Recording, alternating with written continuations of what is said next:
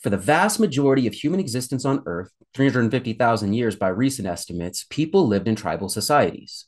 Most of those societies at least spent part of their time as circular in terms of social organization, though scholars do debate egalitarian and hierarchical fluctuation in terms of social organization. This essentially meant that these gatherings of individuals lacked permanent coercive hierarchy. Chiefs, kings, queens, emperors, dukes, earls, prime ministers, presidents, and all the layers and layers of strata associated with them are relatively recent inventions if we look at the totality of the human experience. One of the primary practices that helped maintain circular social organization for hundreds of thousands of years was what we call matrilinealism. Like most species, as well as earlier hominids, early humans learned how to meet their needs through observation and then testing, or trial and error. Needless to say, environment played the biggest role in developing various practices, as observing how to secure food or water in the desert versus the rainforest would require very different methodology, for example. That said, the one need that was not wholly dependent on the ecosystem was that of procreation. While there's no denying the biological imperative part of the equation that constitutes this as a need, our focus here is on both the ideal and the practical. In short, procreation maintains the integrity of the society in question. New individuals replace old, and the circle remains intact. Given that observation was humanity's most important tool for learning, it's no shock that humans understood fairly immediately that the individuals most necessary to quite literally reproduce their respective circles were women, the life givers and sustainers. So, how do these observations lead to matrilineal societies? I mean, in practice, we all know how babies are made. When a woman really loves a man, or maybe there's a stork, maybe something about birds and bees. Regardless, there's the act of conception.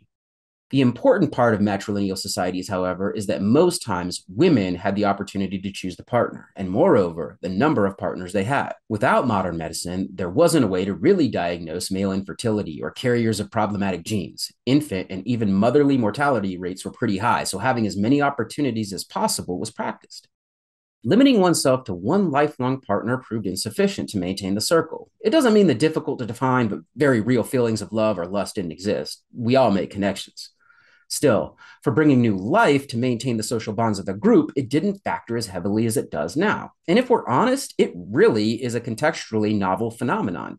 Even hierarchy-based societies maintained arranged marriages for lineage purposes the world over until quite recently in the human experience. Under these auspices, once a child was born, again, through what we can observe, the only surefire, identifiable parent was the mother. Society actually watched them give birth.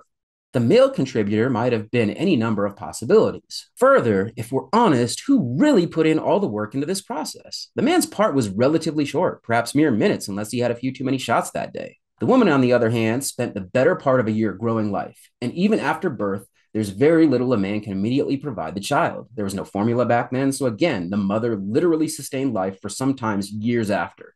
Don't ask a historian or a sociologist why men have nipples. That's a question for another class. Still, these societies operated on reciprocity, and there was a keen understanding of the values that males brought to the raising of children. But since there was a good chance they didn't know exactly who the biological father was, and they still wanted male influence in the rearing of that child, they found the best and identifiable male influence should come from the mother's side, her line, hence matrilineal.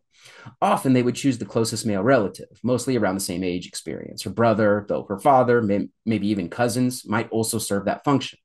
In the meantime, it's highly likely that this individual might also have biologically fathered another child that's being raised by that mother's brother or father or cousin. Again, the same can be said of that person. They fathered another child, and the cycle radiates outward, forming the first social organization, the family circle, not a family pyramid like later in modern societies. Keep the circle in mind as we later dive into how natural democracies function. Through these, all too briefly explained thousands of years of experience, trial and error, circular people sought a sustainable and reciprocal relationship with each other to ensure their society could be reproduced and maintain a sustainable amount of parts that all play an equal role in the acquisition of production of needs. A circle. Given these certain material realities, social organization naturally followed suit, and thus so too did political organization. In this spirit, most of these societies were also matrilineal. Biological observation not only dictated that women perform the lion's share of creating life, but also sustaining it. Women were quite literally the most important perpetuators of the family and thus society. In certain geographic cases, materially speaking, women were also a primary contributor of calories for the whole of society, as foragers were often exponentially more successful than hunters in sustaining the life of the family, the clan, or the tribe. It must also be noted that recent findings in South America reveal women likely hunted regularly in many Neolithic groups.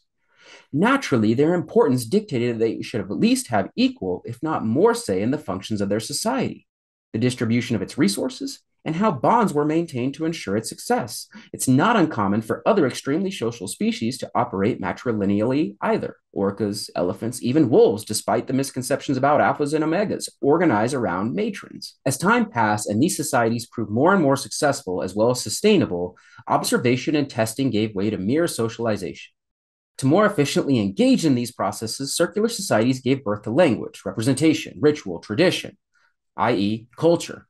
In the interest of not only survival, but reproduction of culture, circular groups passed practices and knowledge down through stories that synthesized material realities with ideals and thus generated circular belief systems. Think back to our video on ethically constitutive stories and the role they serve. It's no coincidence that many of the earliest oral traditions celebrate the creative process, contain mostly, if not all, female identifying deities, or gender the natural world a certain way, Mother Nature for simplicity's sake.